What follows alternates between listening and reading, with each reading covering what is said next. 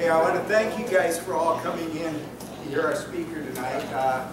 It's kind of a pleasure. This is the first speaker that IMS has ever hosted, so I hope this is the first of many speakers that we can bring in to share their experiences with us and their knowledge.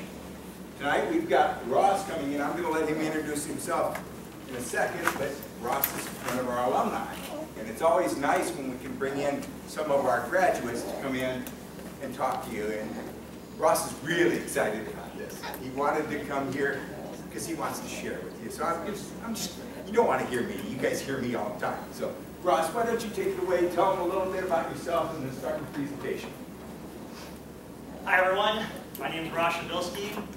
I am the Director of Flash Development for Reflection Software and Manager of D20Studios, LLC. I'm going to start just giving you a little bit of a background of my humble origins here at North Central College. I graduated in the class of 2005. I was one of the web dudes, as we were called, a team of students that devoted themselves to developing, creating, maintaining, and adding flair to the North Central College website. I was the creator of our virtual tour, which I'm proud to see, amongst all the website changes that have occurred over the years, still stands to this day. And it was here in this experience where I learned the software that really forever changed my life and my career path. So I just want to kind of take a moment to express gratitude for that experience, because it was a small thing that led to a lifelong change and something that was really meaningful in my life and brought me to where I am today. So again, here's just some background. I've been developing with Flash now for over 10 years. In my experience, I have served as an artist, a designer, a development engineer. I've connected with clients and offered guidance on projects.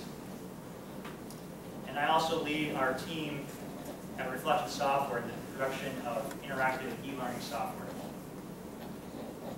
Today I'm also the manager of my own company. It's called D20Studios, LLC.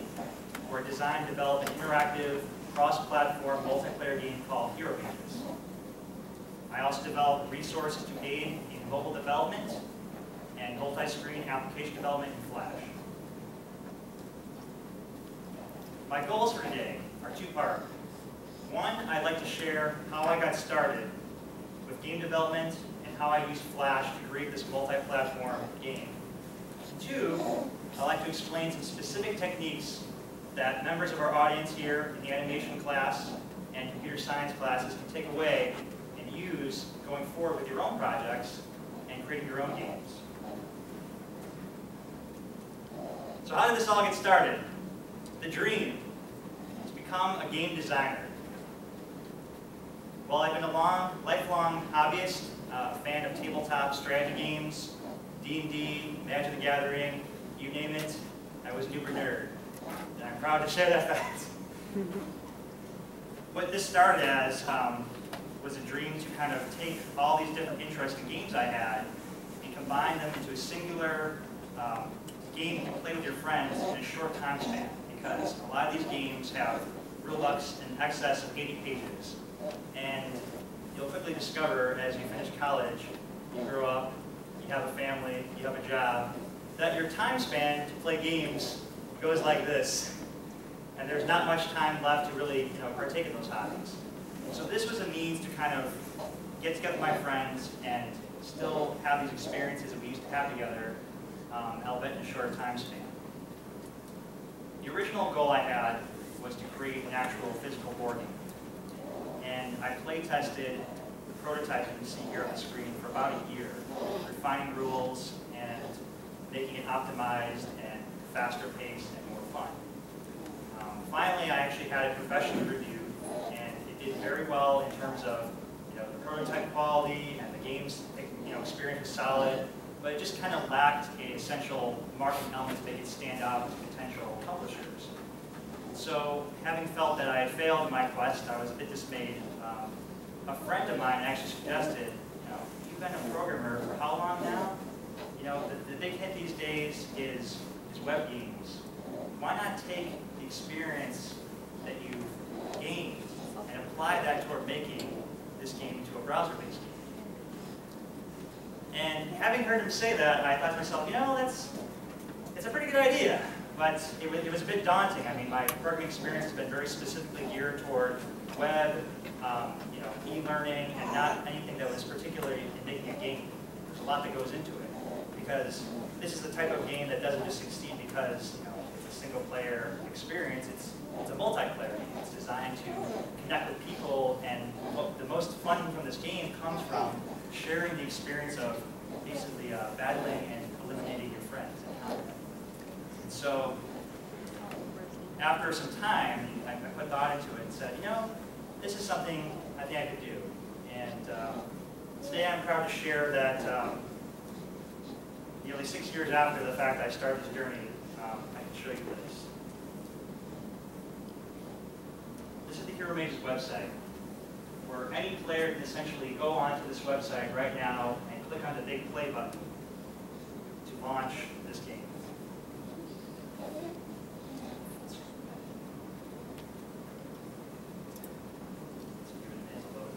And while that's going on there, I'm going to also take in point the fact that I'm going to be demoing the same game on an iPad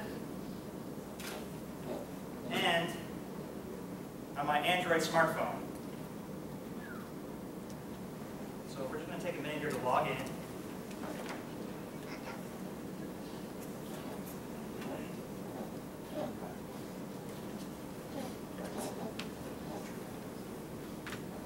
Create a new game for us here called NCC Rocks. There's the chuckle I was looking for. Okay. And on my iPad here now, I'm going to join NCC Rocks. Boom! And on my smartphone.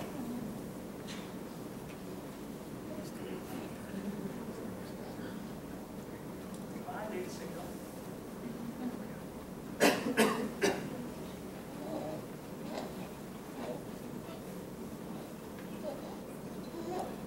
And on my smartphone,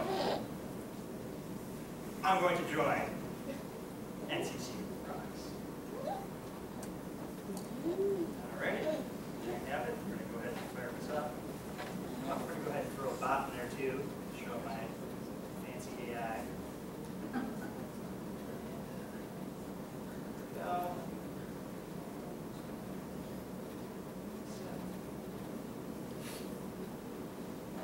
Yep.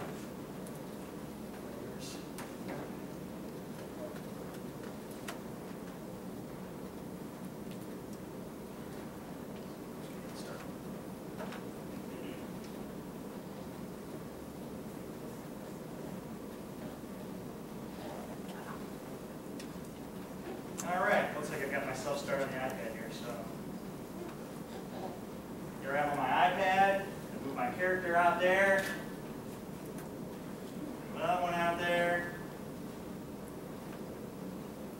Some freaky monster.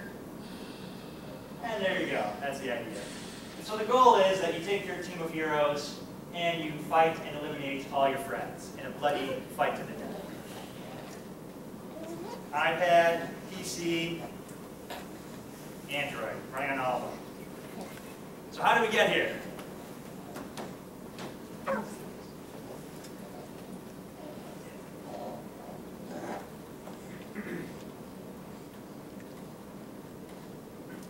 Oh, that's right, achievements. So where did this take me?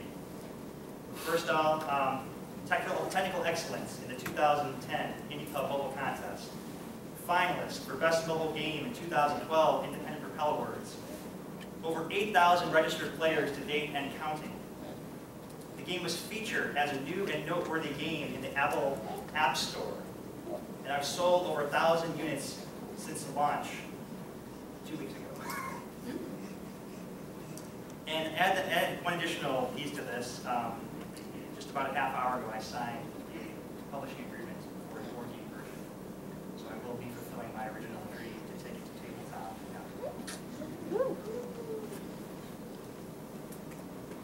I'd like to share with you my 3 steps for success.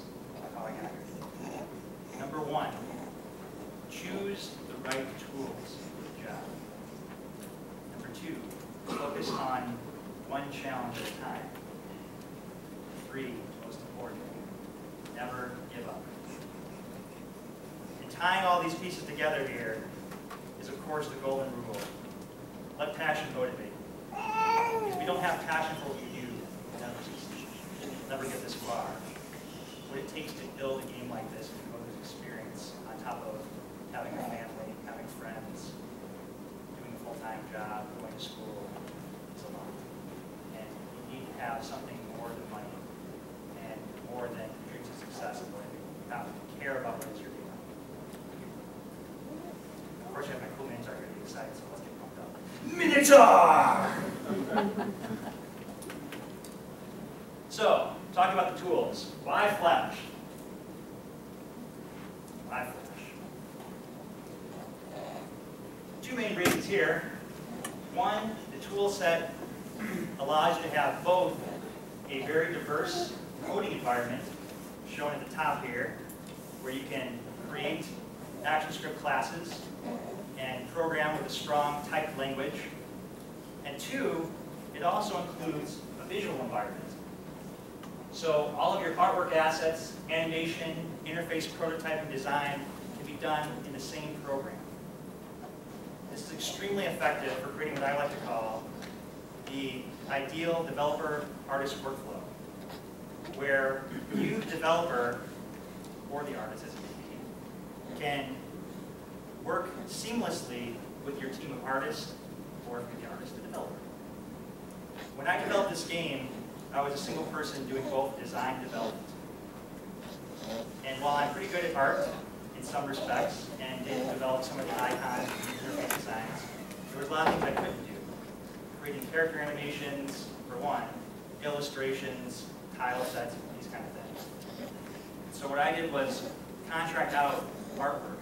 And it was very important during the cycle that we had a means to both communicate our work back and forth and develop them with a similar mindset.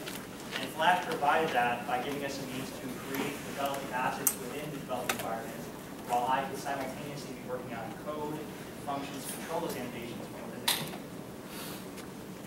Workflow, pretty simple. I would define some specifications, as you see at the top here. Send over to the artist what I expect in terms of graphic designs, what kind of animations the character would have, how many frames the animation would take, and in return, they deliver back assets and say, here's your artwork, here's your animations, how does this all work? And then we would kind of have a back and forth where we would discuss changes as need be. It was also very effective because particular artists I worked with were able to understand a lot of the technical needs I had. So beyond just simply creating animations, they were also working with me to help create things that would allow seamless transition of team-oriented colors. For example, a game you just saw there was different colors, purple, green, orange. There's a lot of players on the board. We need to have a way to distinguish whose guys were whose. So one of the things we did was in the artwork code, we set up places where we could define particular clothing that could be singled out as, this is my team.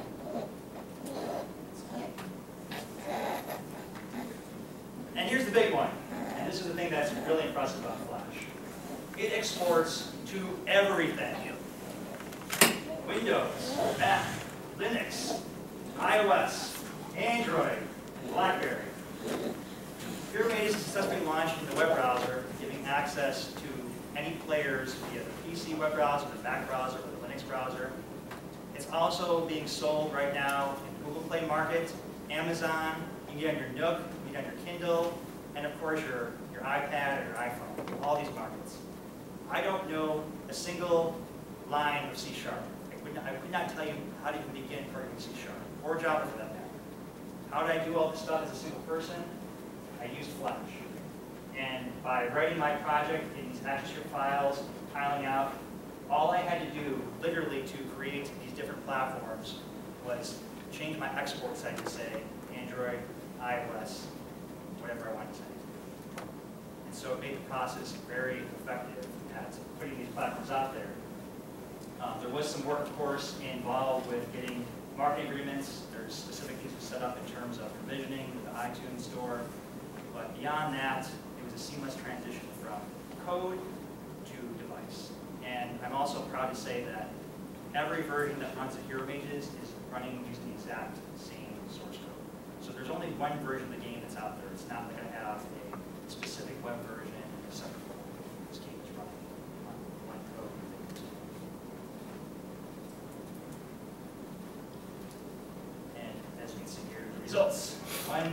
to rule them all. Here we have my laptop. There's the phone again. This is a Sony tablet on the left there, an iPad. This little guy over here, very interesting, is a Sony dual screen tablet.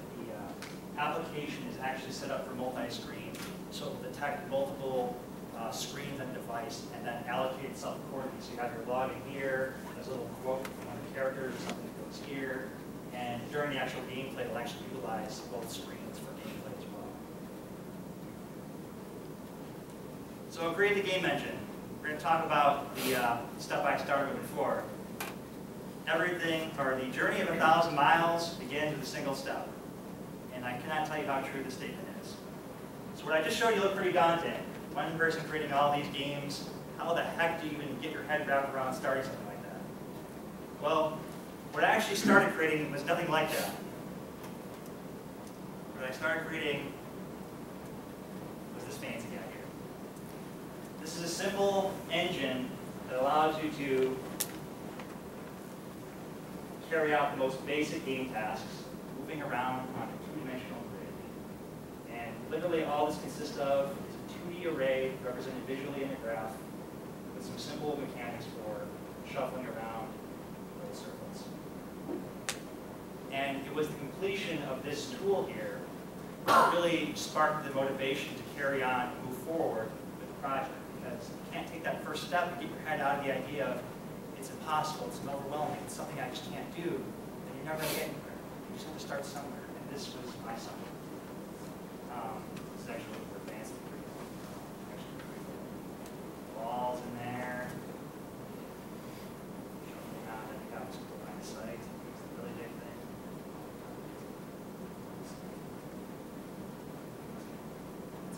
So this was one of the, probably actually to this day, one of the most complex algorithms I wrote. As simple as it seems, being able to determine what you can see in terms of the board in relation to these walls here.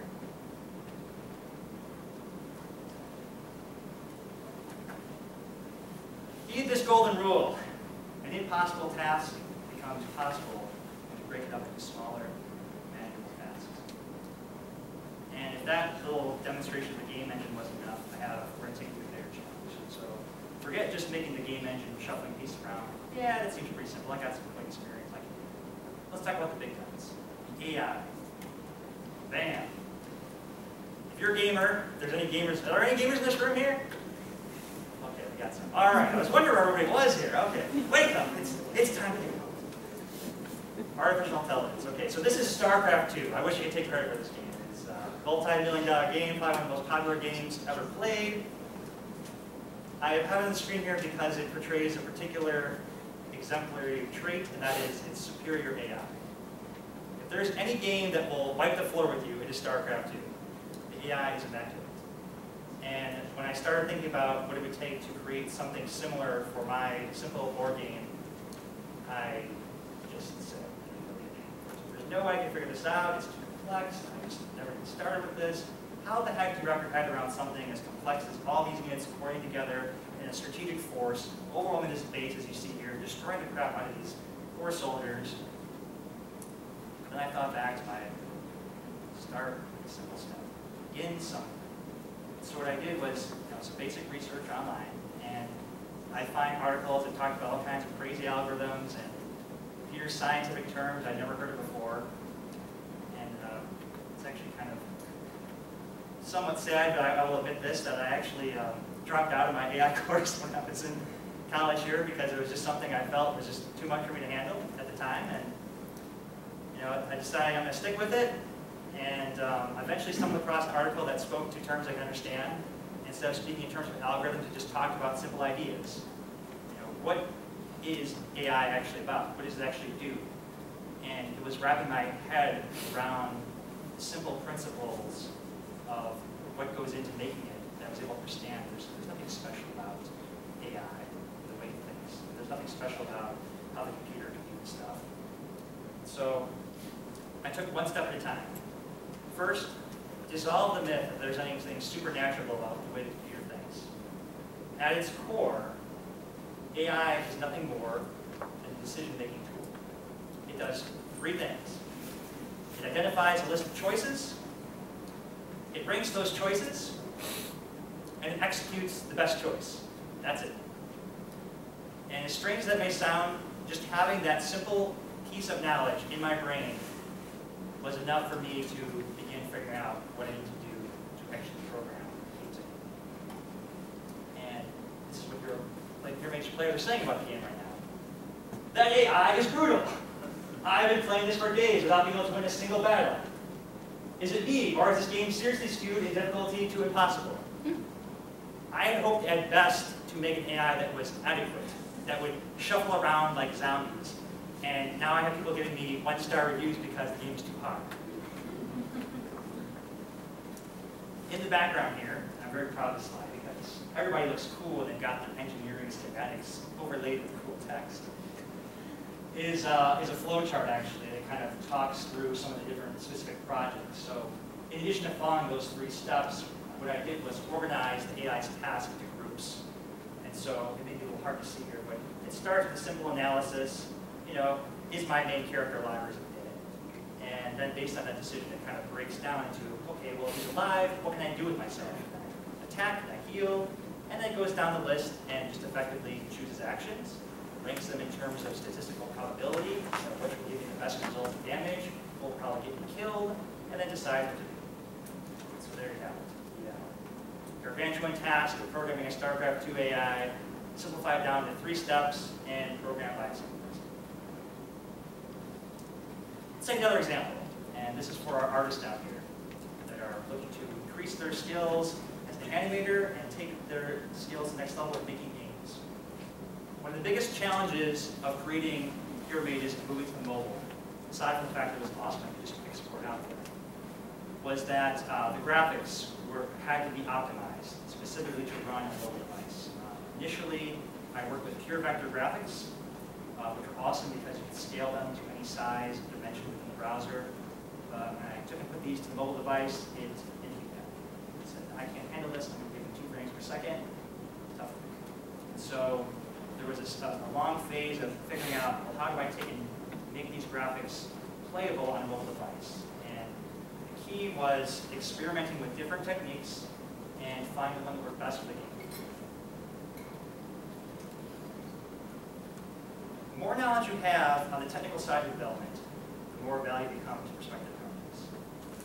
And I put this in here because when I was talking to Professor Rank, actually, we got to talk about in our class, whether this kind of information would be valuable to you guys.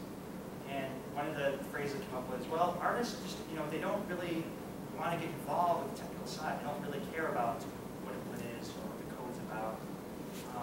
And I want to put this out there because I think that this is something that you should embrace. Yes, it may be outside the realm of pure artistic creativity, but it's something that if you can grasp these terms and understand how to connect with other developers, you become all the more valuable as an artist and as a creator. And you become the team member that studios like me are going to seek out. That's precisely why I chose to work with the art team that I did. So what does a typical developer-artist communication look like, particularly with Flash? Well, if I say things to you like frames, duration, color, perspective, effects, you're probably going to come back and say, yeah, I got that. I've been through art school. I know what's going on there. Libraries, folders, movie clips, vector scaling. Yeah, okay, that sounds, I think I get that. That's right. And then I throw out some terms like blitting, sprite sheets, texture atlas, and in most cases, that's where I lose artists. They'll say, what are you talking about? I don't know what that is. How do we begin? So, my point here is, become a tech-savvy artist.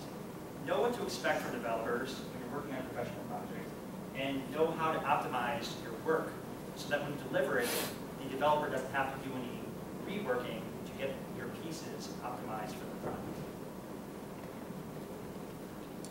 So what we're going to talk about now are 3 different rendering techniques I experimented with during the creation of the mobile version of AirMages. The first one has been around for ages. Probably the very first type of video game rendering there was, called blitting. Now, most Flash animation is done with a timeline-based thing. You have graphics kind of work together in a series and on a timeline. Blitting takes the display list completely out of the picture. And the idea is you have a canvas. So a single bitmap is all that's on your stage. To create animations on that canvas, we have what's called a sprite sheet. This represents a series of cells that each represent one frame of your animation. So here we have the barbarian who's marching along, brushes forwards. And what we do here is store this sprite sheet into RAM. And then we use a function called copy pixels, which is a member of the bitmap class, to take a cell of this guy and basically take all the little things. It's actually kind of cool on the projector. You can actually see the little pixels here. And just basically imagine the computer going through and taking each little square one by one and putting it onto that canvas there. And there you have the barbarian on the stage. And so what's good about this is that you have outstanding performance in terms, in contrast to display, because copying a pixel from one piece of memory to another is extremely fast CPU process. So you can effectively have multiple models on stage, all being shot over to this canvas, running at a very high frame rate on mobile devices. Another benefit is you can control the animation speed completely independent of your timeline, whereas timeline animation is, by nature, controlled by your timeline, your document speed.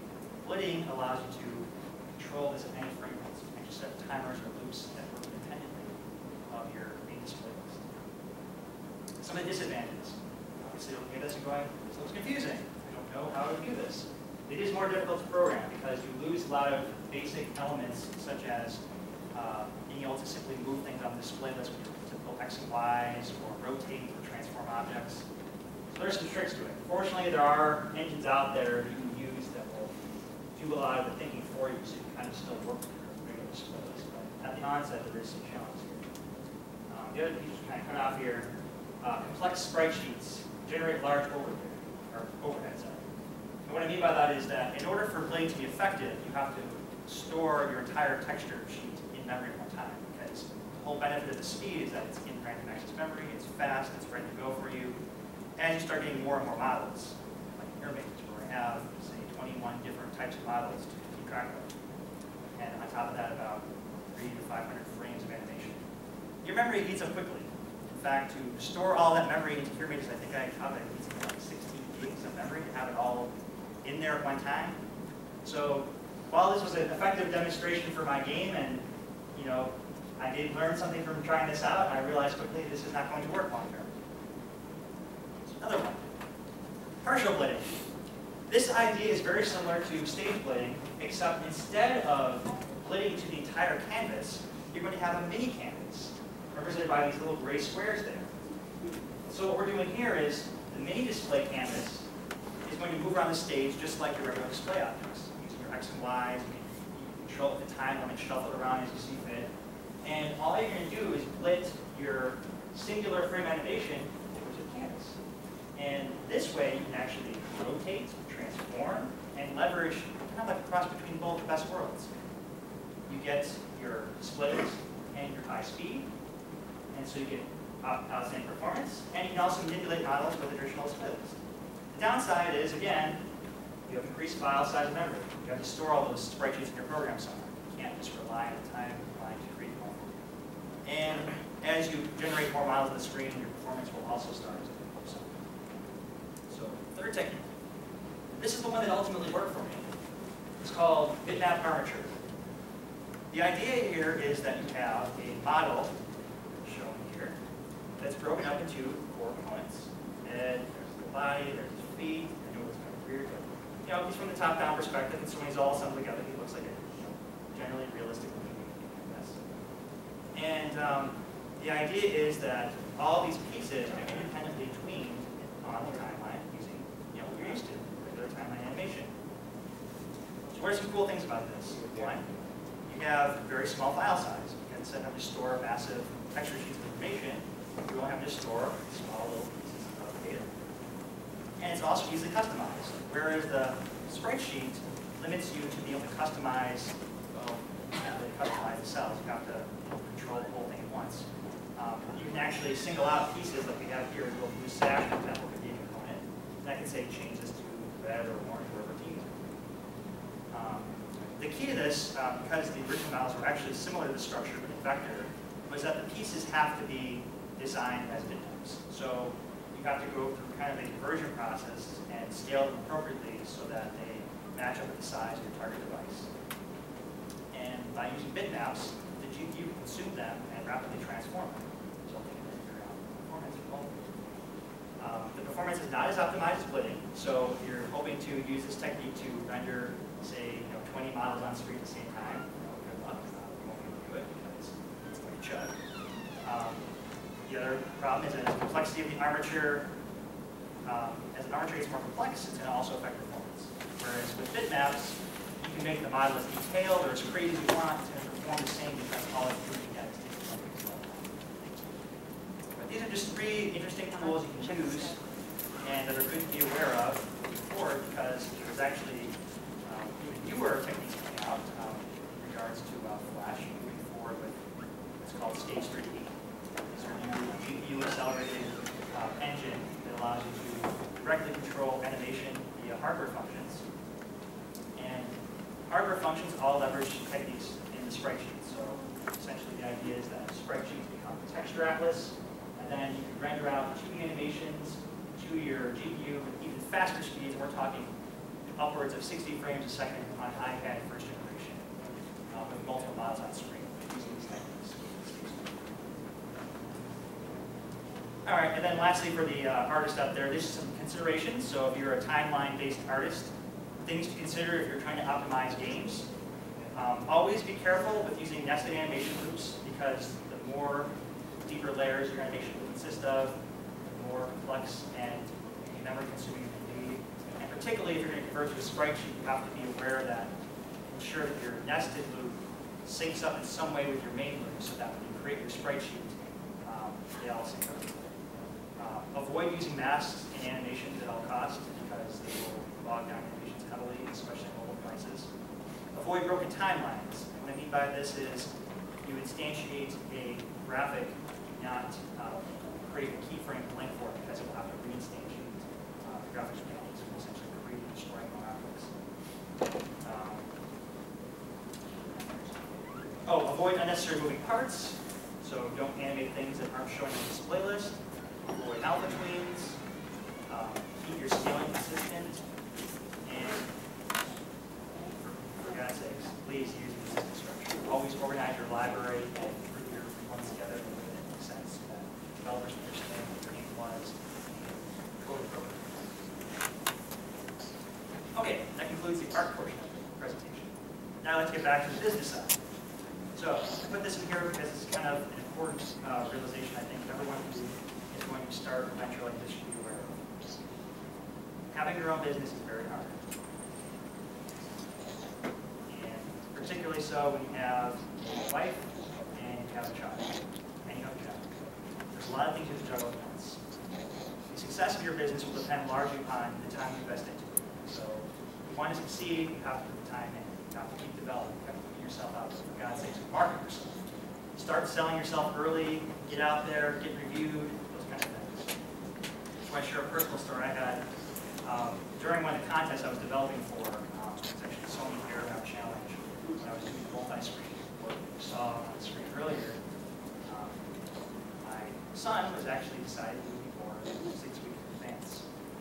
So I had to tackle the challenge of having had, say, 3 hours sleep the night before, having a program until like 3 or 4 in the morning. My wife suddenly realizes it's time to go to the hospital. That was the worst.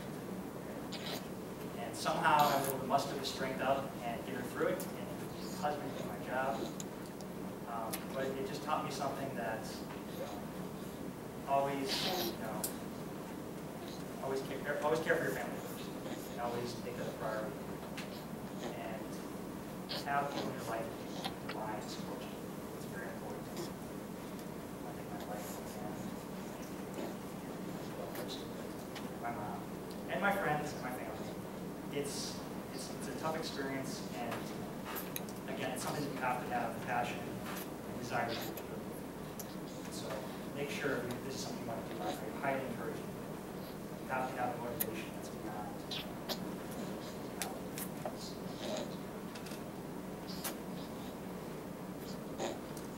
So in conclusion, Flash is an awesome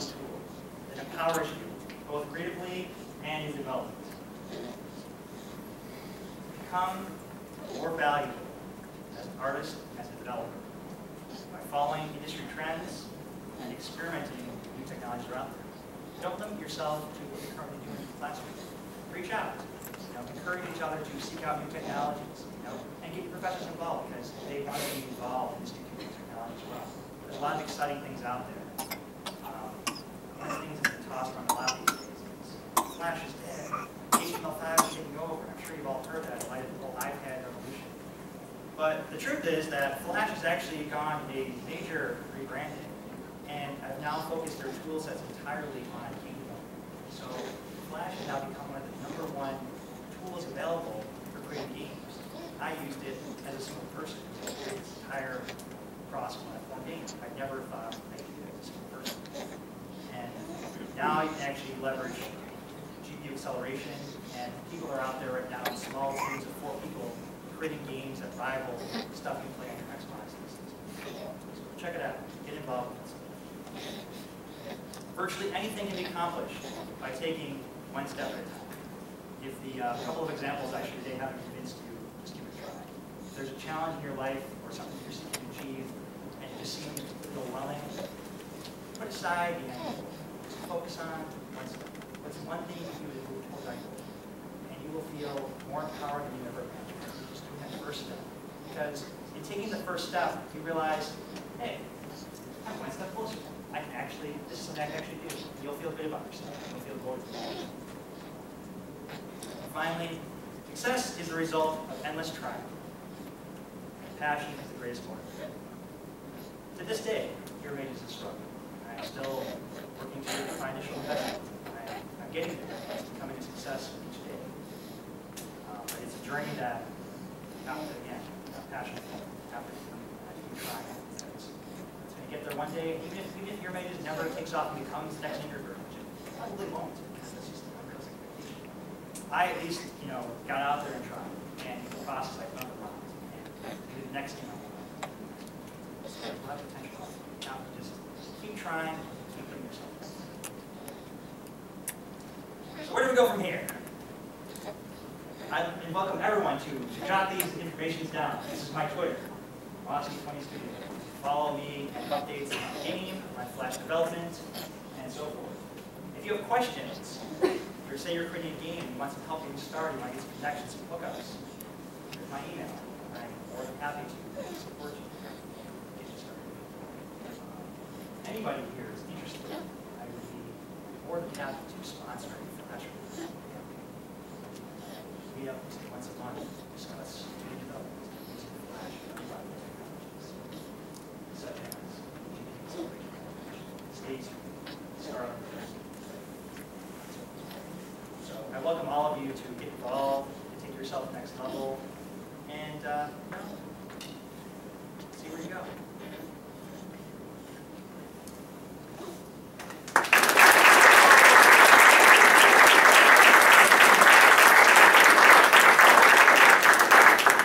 I want to thank Ross for coming and doing this wonderful presentation. And he's actually willing to stick around a little bit and answer your questions. So if you guys have any questions you want to address to Ross, just go ahead and ask him. He'll give you an answer. Anyway. Come on, somebody. Yes. Oh, lots of. Can you say anything about server-side programming you did to support multiplayer aspects? Absolutely. I used a tool called SmartFox Server. What it is a multi-user socket server, XML sockets. I did programming on both the server side to control entries into the database and do the user login and stuff like that, and also control the game commands. And they have an awesome, spectacular tutorial on the website. It was I spent playing the tutorial before I got checked them up and running, and then from there I was able to start some commands back to it. The little grid you saw in the beginning there with the pieces shuffling back, yeah, I was shuffling circles back and forth between people. More questions? Yes. How did you finance your project in the early stages of development when it wasn't returning any money back to you just yet, such as paying for the artist and other development costs? Question. I paid up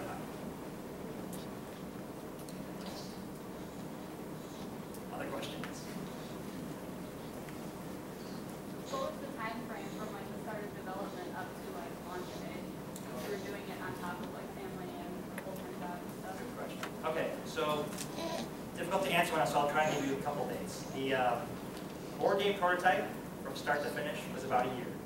That includes creating initial concept, building the prototype materials and resources, play testing extensively, and concluding with the professional board game. The development of the game engine, the initial piece of taking it to a place where I consider playable on the web, where we got the first prototypers, was about 6 months. And then maybe another year and a half of polishing.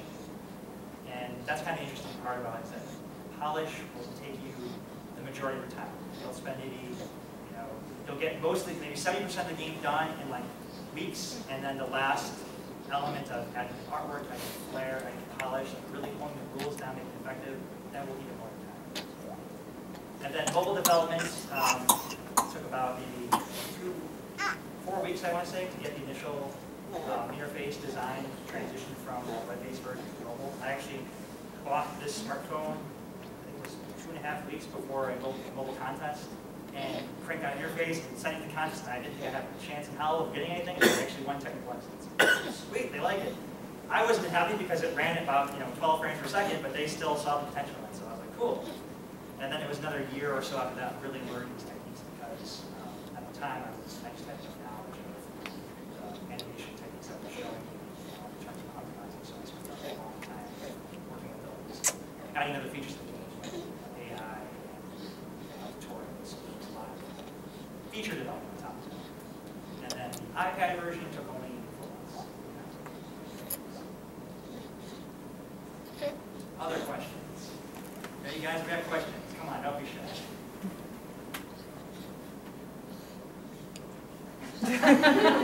I'm waiting. Okay. Well, if you have other questions you come up with afterwards and you see me out here and you want to just kind of come up and chat live with me, ask me. All right. Thanks again, everybody. Thank you.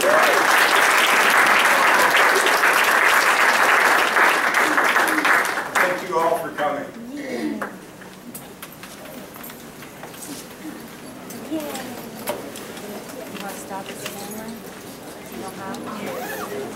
Hey Kelly, how do you stop this thing? Oh, just the little red button. The little red button? Yep.